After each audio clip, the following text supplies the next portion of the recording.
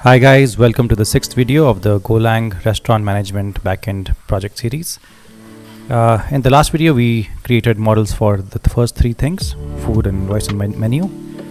Right now I'll create the table model, and then we'll create the order model, and then order item, and then the user model.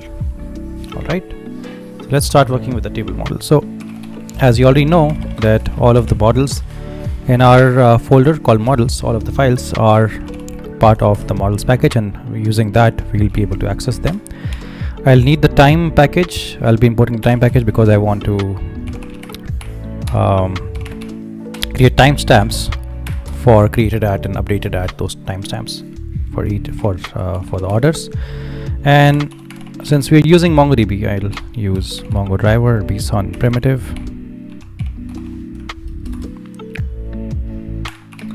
Now table is of type struct. You already know what structures are. They are special data types that you can create on your own, almost like an object in data in JavaScript. So here you'll have table number of guests. In a restaurant, what all do you have in a table? On table you have the number of guests, you have the table number, you have created at, updated at, as in this record. It's not when the table was created, it's this record when it was created, and then you have the table ID. Alright, so for ID you already know that we use primitive dot object ID,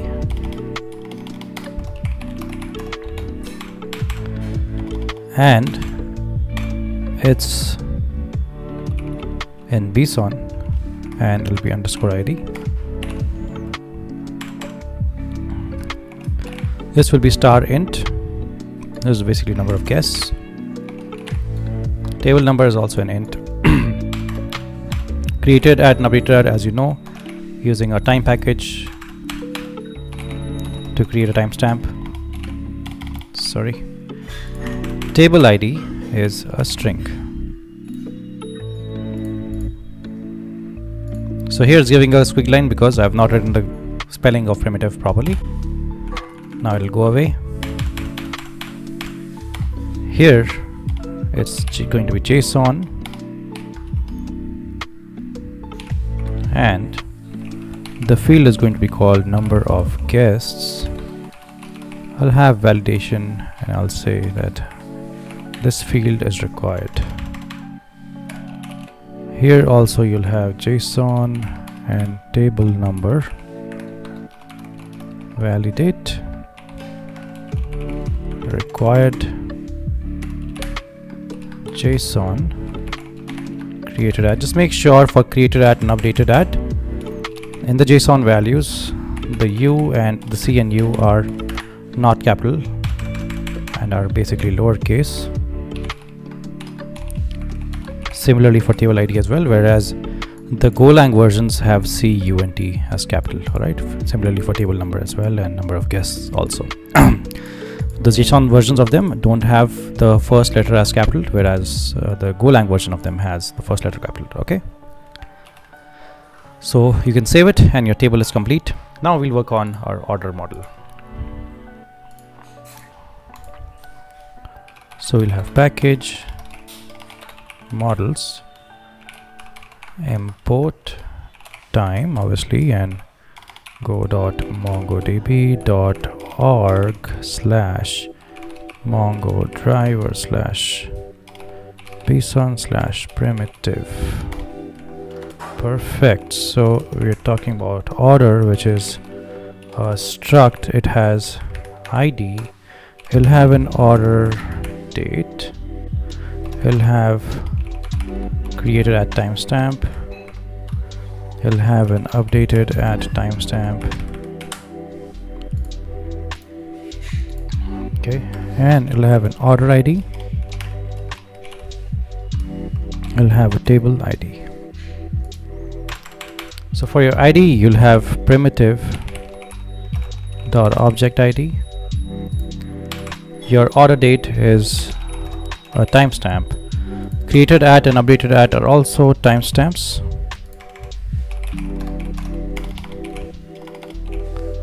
and order ID is string, table ID is star string. The S is small, so that's why it was giving us a squiggly line. And this is going to be bson underscore ID. This will be JSON. Sorry. Just make sure that for order date, the O and D are small case. And order date is encapsulated between double inverted commas, and so is required. I have created at, updated at. So by mistake I've kept this A as capital, it shouldn't be. JSON order ID and JSON table ID validation is required. Okay, so your order model is also now complete. Your table model is obviously complete.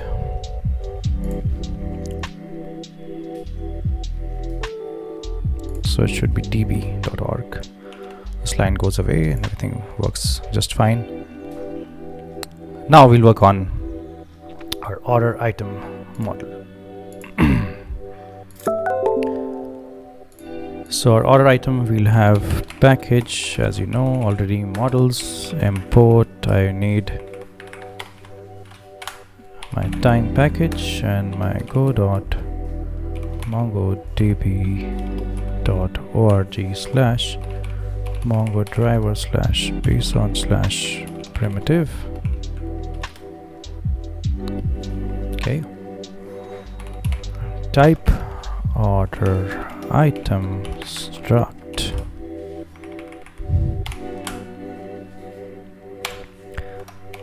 The first is obviously ID, quantity, and order item. Inside an order there are multiple order items, right? And all the order items are basically having a quantity, and all order items are basically a food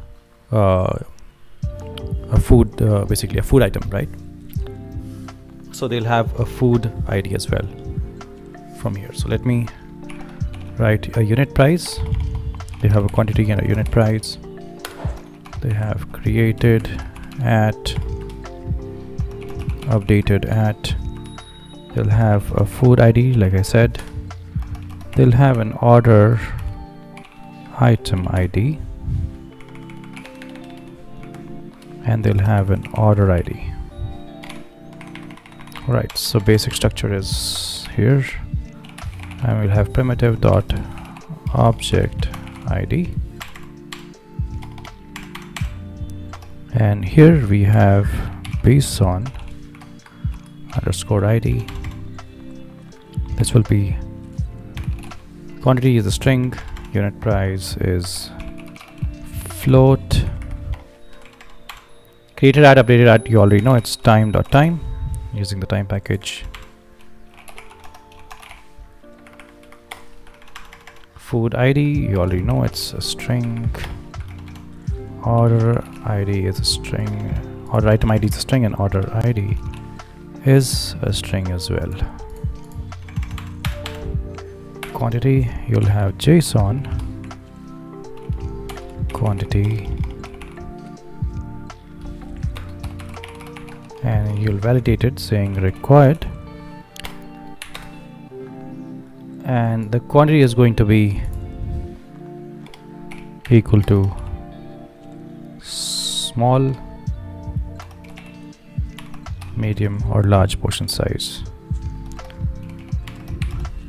All right, the dish portion size is small, medium, or large, and the unit price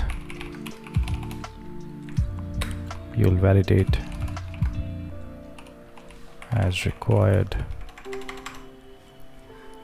and JSON you'll have created at, updated at, and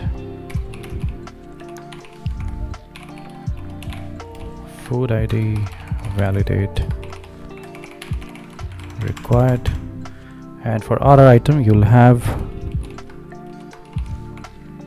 order item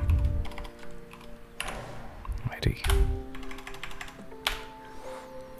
So this food ID is a string because it's actually coming from our food model. The entire food item that is there will have an ID, and that ID is what we're basically going to store here for that order item. All right. So for order item directly corresponds to a food order, a food item, and a lot of an order has a lot of different order items. So that's why in an order item we'll also store the order ID, as in which order does it belong to. This is of type string, and here we'll say JSON order ID, and validation is required. Perfect. So your order table and order item ID, all these three models are done. Now we'll work on our user model, and now we'll work on our user model quickly. So it's of, you'll write package models, import time, and go.mongodb.org/mongodriver/bson/primitive, and user is of type struct, and you know that user will have an ID. He'll have a first name,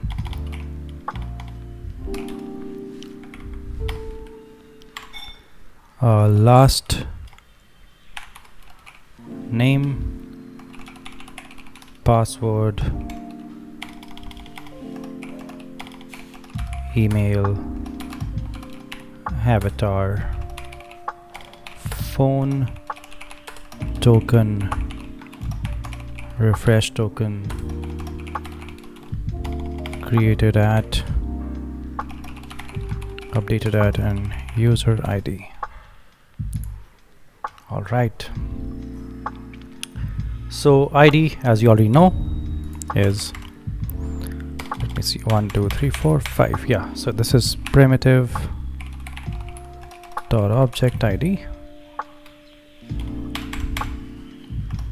and in bson it looks like underscore ID. This is string, last name is also string, password and email are both string, avatar, phone and token, sorry, I've kept these at capital S by mistake, this should be small s, avatar, phone, token and refresh token are all strings.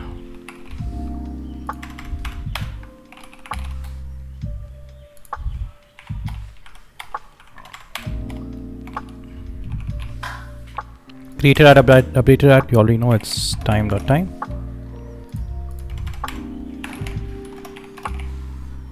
And user ID is string. Perfect. Here, for first name, you're going to have JSON first name, and validation, I'm keeping it as required.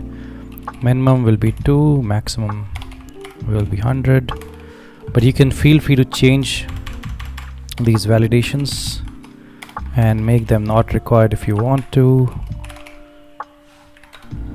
and you can also change the minimum and maximum, but just make sure you don't put any spaces here because our validation function won't be able to read it.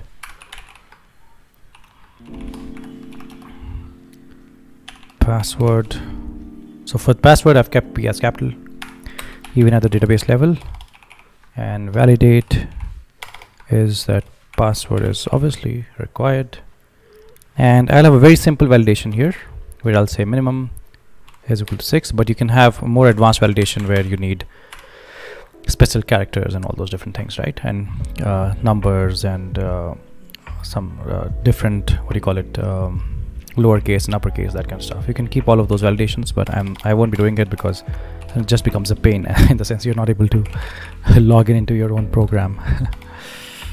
So you have validate here as well, and the type of validation is email, and it'll do it on its own, and I've kept it as required. For avatar, there isn't much, right? So we'll just keep it as avatar. There's no validation required. For phone, I'll keep phone validation to required.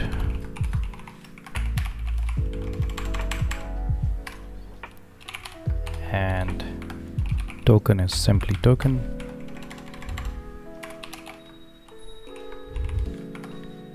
And this will be refresh token. Created at.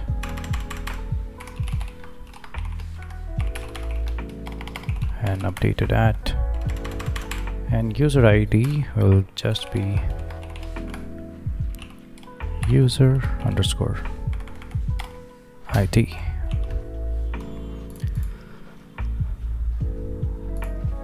So by mistake, I wanted to write this all in my user model. I've written all of that by mistake in my node models.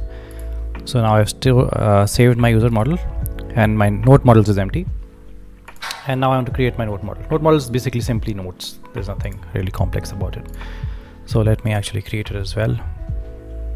So let's say package models import time and go dot mongodb.org/mongodriver/bson/primitive. All right, type node struct, and you have ID, you have text, and title created at, updated at, and just simply node ID. Very simple and straightforward, right? Just a text and title. So this you already know, it's primitive.object ID, and bson is underscore ID. Text is string, title will be string as well. Created at, you already know what it is, right? You know it's time.time. It's because that's why we're using the time package. I don't know why this is coming here by mistake. And updated at is going to be again time stamp. Node ID is a string. So for text you have JSON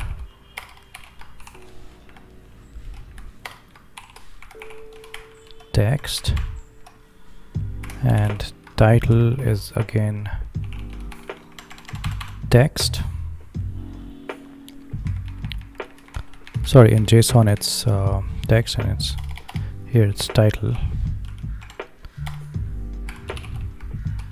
Here the JSON will be created at. Here the JSON will be updated at, and node ID is